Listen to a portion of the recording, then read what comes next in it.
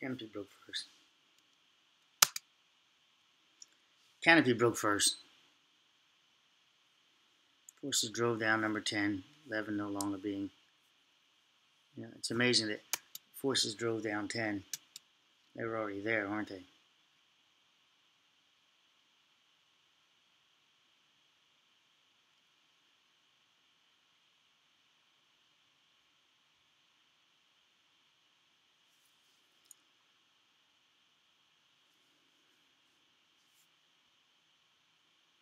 So then we see the break.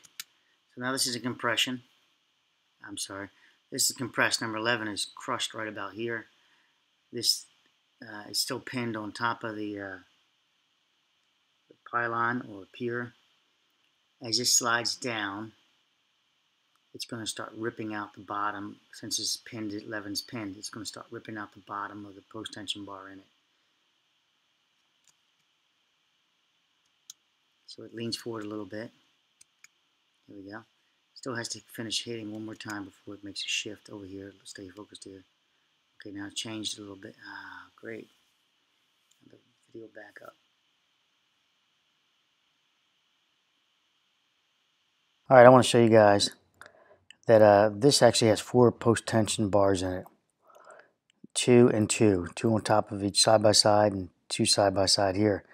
Remember, they're 12-inch plates, 8 by 12s. This is a member number 10. We're going to get to that right now.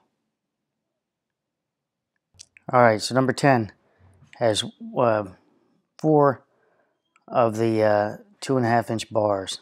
Number 11 has 1 of the 3 3/4-inch bars. The kips on number 11 are 280 kips. Kips on number 10 are 389 kips. It's put into a compressive state. The number 10 is. What I'm going to show you is that number 10 appears to be more than just a toy. It's not just in tension. It's also in compression. This is counterintuitive, isn't it? So what is number 10's job? To hold the top. There's just 389 kips. Is this to hold the top of number 10 and the, is to hold the canopy and the lower deck together? Is that the intent of this 22-foot long bar at 389 kips? Now the other bar, number 11, are 33 and 33 2/4 inches, and they're getting 280 kips. This is getting a total of 389 kips times 4. That's a lot of load going into a member that's supposed to be in tension. I don't know the loads on this bridge, but it appears that would be counteracting its ability to want to be in tension. Number 10 here is getting 389 kips times 4 pieces. That's a lot of forces. So what I'm going to try to play with here, we're going to pull the video up, but it appears the cracks here and here. Let's go ahead and put the failure starting from number 10 as a result of number 10 creating so much stress here. It's pulling down on this top. Let's call it a plate. It's a blister bar, but these disintegrated pretty much. So we'll work with this one. Let's consider this a steel plate. The forces are 389 kips per 4. And then we have the other excessive amount here, we have the added amount here. We got a break here. So what happens if we have a bow at the bottom deck bowing down, if it happens to deflect downward? Well, we get an opening here. We'd like to see some breaks here. And we'd love to see some breaks right there as it was bowing. Now, as this bows down, we have a break that we can easily create in our tubes. We still have the tubes. It's still available to break. This load, if this comes down and this stays solid like that, it'll bow down just enough to break it. This changes the force, gives it a shock load, if you will, in the empty ductworks. And the empty ductworks and existing ductworks that are ungrouted, the C1 and C2, correction, C2 and C3, they also get a shock load, but Apparently, if this thing is bowing down, that it would already be at the top of the those ducts, if you can imagine, if it's sitting on top of the cable at that point. Nevertheless, you have this only 1 foot of canopy, and we now have to deduct the diameter of the post-tension rods, the ductwork, and of course the rods also. That's this direction. So what happens if we get a break in here? Well, you'd like to see a break, something happen here. We don't have I don't have a primary break inside here.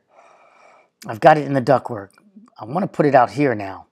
And how do I get it out there? Again, if this is a plate, this is acting as a solid plate, as the forces as this is deflecting down, it's also deflecting down this solid plate. Let's call it a steel plate. It'll help you visualize it better. It creates the shearing or breaking tension moment inside those tubes. When I say tension, I mean the literal form of breaking tension. And once it's broken, it's no longer can make it out to number 11, which I've said a few times. Can't make it out to 11. So it drives down to here. And then we can have the loads transferring from here to here. And they resolve themselves right about there. Break, break, this bending. Now watch this. I'm totally against thinking that this broke here, unless you got a camera to show me.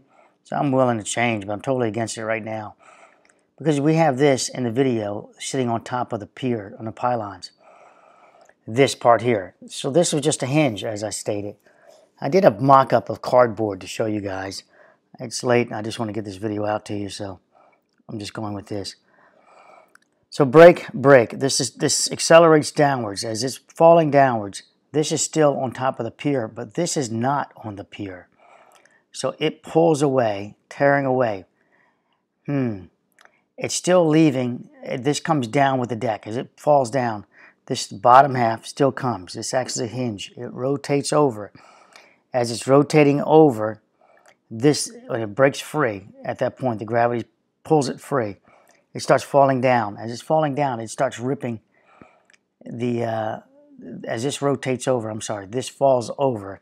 I got to do a video for you guys to show you So we have the 2 down there. That's 1 3/4. That's the 280 kips. 280 kips. We have number 11, 280 kips. They both are pulling at the same rate on each side of the bridge. You know, again, this engineering is so crazy on this structure that we're using common sense, but obviously common sense got thrown out the window a long time ago with this design and structure. So again, I don't know. Rather, I don't know. I had it as a shear brace. With this structure, it's ridiculous. Whatever they can be thinking. So as you notice, number 4 and number 9, and of course number 12 and 1 have no post-tensioning in them. Number 4, compression. This is under compression, yet it has the cables in it. Again, I think it was for transporting and also for a shear brace, although they removed it as soon as the system was put in place, which implies that, well, you know, either it's just stupid, because it could rack. So it wasn't designed for that if they removed the post-tensioning off of it. So then we have to assume one thing left.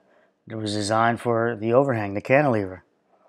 And once they removed the loads, crack showed up, and then they decided to put it back on again to do to resolve cracks. Addressing cracks, my opinion on that. That they were crack addressing at that point, not because of retensioning, when clearly the plans don't say detention, retention. That just doesn't make sense, does it? Again, we have that these are not supposed to be removed, that this was supposed to be bridging in here, blocking. Let me use this. Temporary support of main span section shall stay in middle of the cross section during SPMT transportation. Temporary supports were supposed to stay in during that transportation. Stress decks longitudinal tendons D1 first. That would be 2 D1s. And then canopy DC2.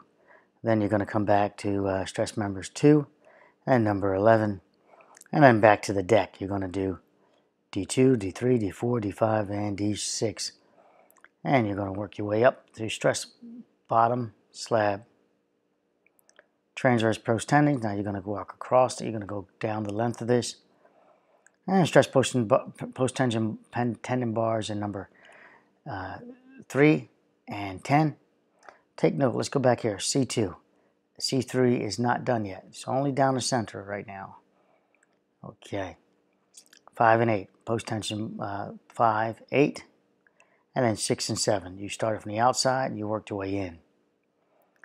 We come back to, then you go, after you finish that, then you go back to the canopy and stress canopy longitudinal tendons C3. That's on the outside of the center of the truss system. So C3 would be, here's C2, C1's closer, C1's empty voids, C3 would be next to C2 going out towards the outside. And then we have a couple more post-tendon members in there, which clearly show that these plans, 2017, are a little bit odd because now they're not addressing that besides at the very end of the post-tensioning. And we'll get to that. This is the ripping out I'm referring to. And there's the post-tension bar. I have no idea what that is. Part of the post-tensioning bar system somehow. All right, you see clearly this is actually the bottom deck. This is the canopy. This is number 11. But this is not sitting on number 11. 11 is the canopy. So 11 is already been sheared, if you will, and it's sitting on top and butting up against the canopy. I'll explain that all in a moment. So if I can get this enlarged a little bit, that's the top part. In fact, there's the J-hook design of the reinforcement.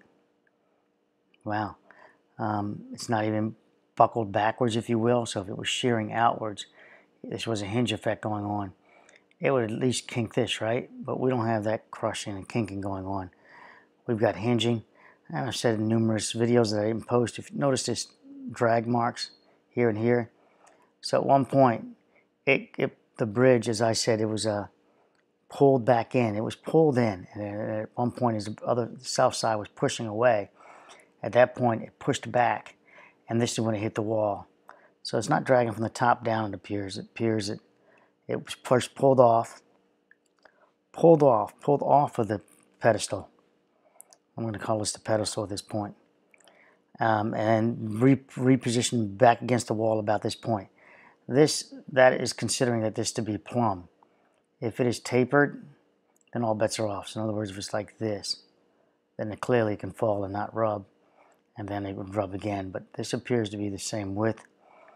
And we won't bother looking at the plans for that. So as it broke free, and here's the bottom of number 11 right there, still embedded. Still embedded.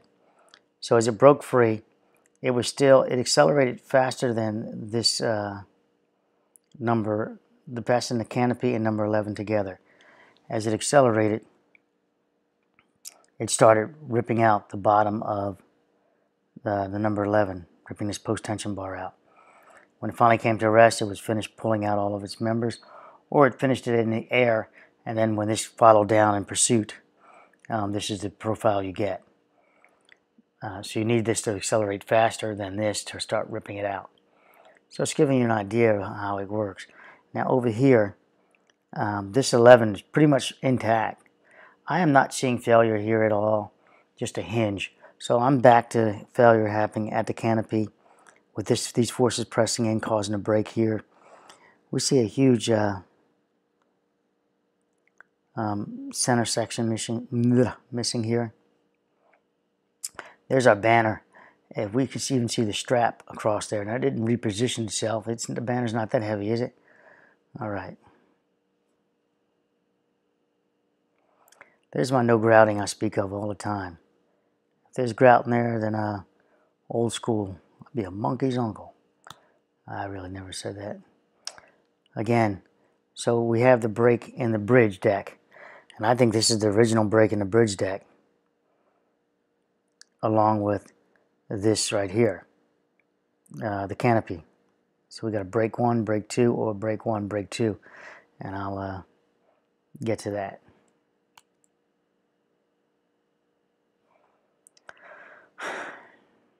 There's our ripping through, our shearing of the post-tension bar. You can even figure out what point it was ripping through, because this is further down than that one. You know, the angle. We could recapture that angle going back in. At this point, it's hit the deck at the same time. There's nothing else to rip out, and we're done. This is the top. I think this is the top of 11 pretty much. I don't see any buckling happen. Again, there's the banner, and this is the top of 11 as it goes through the underside of the node, which forces again. As you can see, I have, well, that was like a turning moment or something I got going on there. And I think I put this in a previous video. This is loaded. We know that now at 389 kips. It's got more kips than anything. Yet it's supposed to be in tension. So now it's pretty much, well, by default, you've made it a compressive member. You're counteracting your own tension forces on it.